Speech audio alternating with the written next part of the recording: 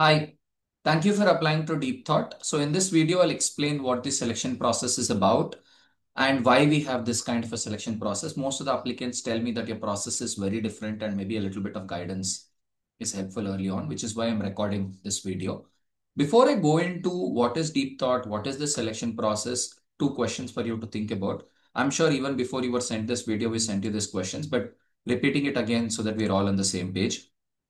Firstly, what is your main reason why you're applying for a job or applying for an internship, right? So either it's a fresher job or an internship, why are you applying?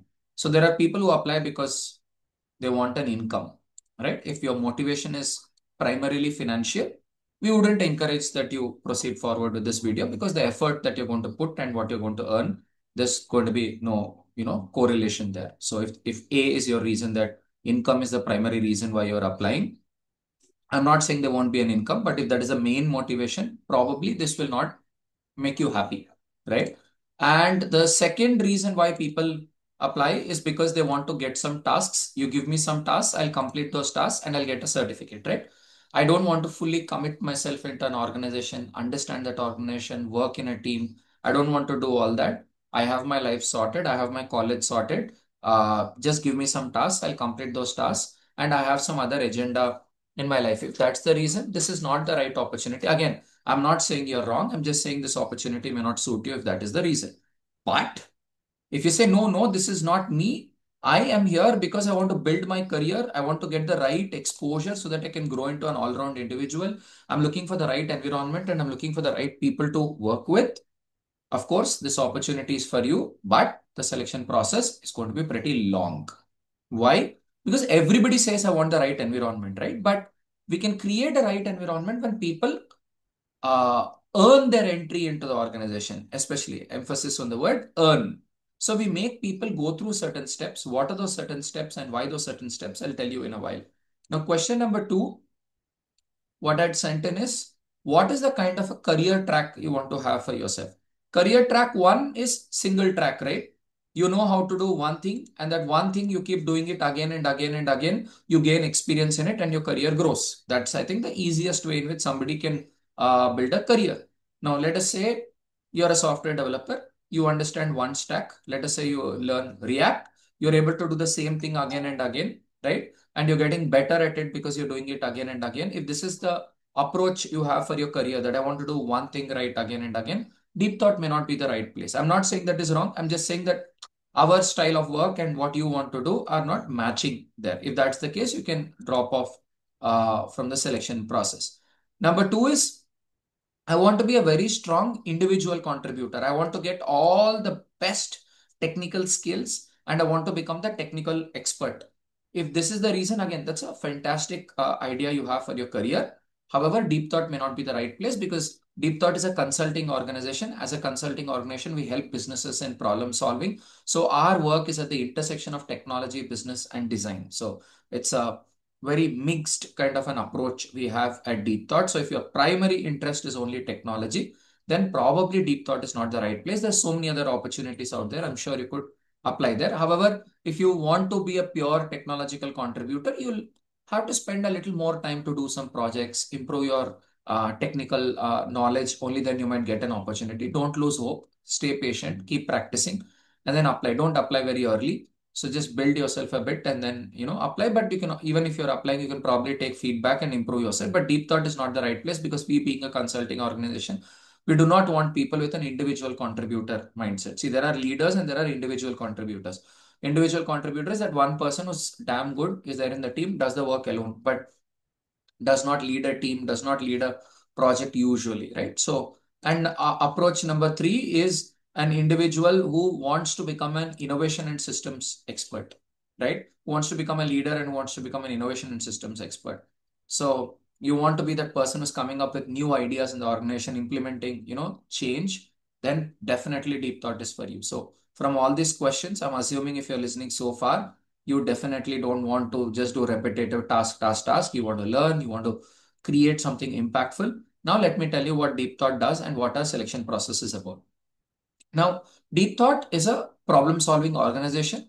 We position ourselves as a dependable service partner for scaling companies. So there are companies whose turnover is in between 5 crore to 500 crore, right? They're doing well, they're impressing some customers, they're able to deliver value to their existing customers, and they want to get to the next level, right? So now let's look at it this way. There are some companies, let's say like a Google, Facebook, Unilever, Procter and Gamble, Pepsi, and all these companies, which are already well-established companies, well-known, operating with a huge amount of top line and bottom line already. But there are some Indian companies which have got that potential, right? Which can also be big companies because they're doing something really interesting. So Deep Thought as a company identifies such companies and we partner with them and we help them in solving their internal problems, which can help them in scaling. Now, why is deep thought needed? Because majority of the employees, right, fall into that category A and category B, which I was just reading out. Category A, category B, majority of employees fall into that category. So they don't go beyond to think holistic, right? You may have an employee who's a single track employee who can do that same thing again and again, but that employee is not an all-rounder who's able to connect the dots from different angles to understand what the business requires. So deep thought consists of these all-rounders, all these problem solvers who go, people with 19 years, 20 years, they go work with CEOs who are 50, 60 years old and help these CEOs in figuring out what is good for the business. Now, that is what is exciting, right? That you don't need so many years of experience. Age is just a number. And these CEOs, especially our clients, are super excited to work with youngsters and work with youngsters as equals. So if you are that individual who doesn't want to lead a life like yes boss, and you want to be a problem solver, you want to take on your own project, build that and help a business in expanding, I think this is the opportunity for you. Now I'm sure the question in your mind is, yeah, I'm all up for this, what do I do next? Well, we've got a selection process. In round one, you'll be given a Google form. In this Google form, there are various situational questions. Now do not copy paste things from ChatGPT. Warning, do not copy paste things from ChatGPT, because DT is not going to check whether you copy pasted from ChatGPT or not. Let me make it very clear. I'm not going to check whether you copy pasted from ChatGPT or not. What I'm going to check at the end of the selection process is how much did you learn? I don't care what your skills are today, but I care how spongy you are as an individual. Spongy, be able to absorb things. So if you're an individual who's making observations, right, who's always seeing, okay, what's going on here, and you're able to ask questions and you chat with ChatGPT, figure things out, we are super keen on hiring you. So the objective of the selection process is to transform you. This is not a selection process. This is a transformation process. So if you can evidence that transformation in your thinking, and if you can demonstrate that you're a business problem solver, that you can solve business problems and help a business in expanding, we're happy to pick you up. Every month we've been hiring 6 to 8 people on Internshala. Typically, we get like 5,000 to 10,000 applications every month. Let me, just show you how it works, right? Just so that you understand why this entire process is designed with 4 rounds.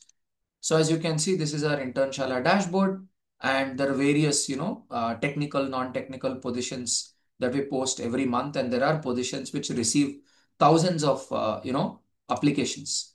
So if the web developer one had received 3,900, depending on how technical the role is, the number of applications drastically, increase. Now, we do not want to shortlist people based on which college you're from or how many marks you got, right? For all you know, I mean, most companies have that as a criteria, right? How many marks you got and so on. So a lot of talented individuals are left behind due to that. And we believe the individuals who do not get those marks or who are not from those elite colleges often can be much better leaders because they have humility, they have less arrogance, they're willing to learn, they're willing to put their head down and execute, execute, execute. So we have a process which is different.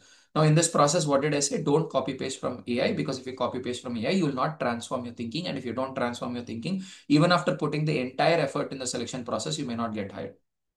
So round one, there's a Google form. There are situational questions. You can take help of any Gen AI to think, to get ideas, but write down in your own words. It takes some time, but it is worth it, because by the time you fill your round one Google form, you'll know, is this what I want to be doing or not? Ask yourself this question. If this is the kind of thinking I'm supposed to do on a daily basis, if I'm hired for this opportunity, am I interested in doing that thinking? You'll get to know that when you fill the round one Google form. Round two, we give you an assignment. It is a situation. Now, if you read that entire document carefully, you'll get all the guidance. In fact, in many of the assignments, we give a work breakdown structure also, how much time it will take, what are the steps you can do, and so on. So just read that.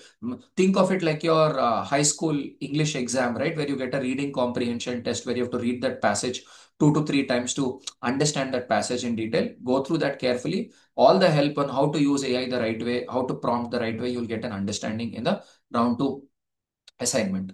Then in the round 3, that is, I think, the most exciting part because you would get a questionnaire, right, with some 20 questions where you can just speak into the mic into a chat GPT. There's a custom GPT we give you. Once you speak into it and give the answers, chat GPT will give you a report of whether you can grow into a CEO by 2047 or not. Can you be a lifelong learner and can you grow until you retire? So there are 5 parameters: observation and dialogue, listening skills, transcendence, self-actualization. There are some parameters. Based on those parameters, it tells you what are the mindsets you have and what are the mindsets you can sort of improve, because I like to hire individuals who've got that self-awareness, right? So if you're a person who likes talking to yourself, you want to understand who am I, how can I get better? I think we like you. And this round 3 gives you that. Then after that, we give you something called DT exploration map where you'll understand what are the processes we use, what is the mindset we apply to our work. You'll see that and then send in some questions, send in a voice note. There's a small activity to again develop that mindset. Then after that, we invite you to a virtual tour where you'll get to spend 3 days with us. You'll get to see how our teams work. And after seeing how our teams work, you get to improve your round 2 assignment again. So you're going to go through 4 rounds. Round 1, just some basic questions. By thinking about them, you'll understand, is this role correct for me? Round 1 will tell you, is this role correct for me? Round 2, you'll actually get a test drive of the role, right? Build an assignment, and through that assignment, you'll understand, is this what I want to do for the next 6 months? Round 2 tells you that. Round 3 tells you, okay, if this is what I want to be doing for the next 6 months, how do I do it? How do I improve? And in round 4, again, how do I improve, right? Where you're meeting other people, you're understanding how different people are working in deep thought. This is what makes deep thought selection process very exciting because every participant who completes the 4 rounds gets an opportunity to spend 3 days with the company, see how the company works. This is probably the highest level of transparency that any organization maintains in India because the shortlisted candidates get an opportunity to come, spend 3 days with the company, and understand how the company works to see. Because I see that a lot of Gen Z, right, join a company and then decide, ki, oh no, this is not where I want to be. Now, staying back somewhere just because you joined is not going to be good, right? So, you'd want to have a very thought through decision of, is this the right place for me to come and spend the next 6 months of my career? And many of the individuals do their first job or first internship with deep thought. So it becomes even more sensitive. So we'd like every individual to make an informed choice and the right choice for themselves. And that's why we have this virtual tour where everybody gets an opportunity to understand, is this for me? Right? As much as I want to understand, are you correct for deep thought? Even you'll have to understand which is that organization which is correct for me. And what we've seen is any individual who's completed, I wouldn't say any, but say most individuals who completed the 4 rounds of the process were able to get a lot of clarity of what do I want to do with respect to my career. So if you're in a lot of pressure, I would say don't do the selection process. But if you are like, I want to make the right choice for my career, I want to get more exposure, I want to, in a very planned way start my career, then I believe that this process will sort of help you. It's pretty long, it's pretty rigorous, maybe worth it. So uh, think through properly. And then if you feel like this is what I want to be doing, the link was given to you on Internshala. So go ahead, complete the selection process. Looking forward to seeing you in the virtual tour soon. Thank you for listening to me patiently and wishing you all the very best.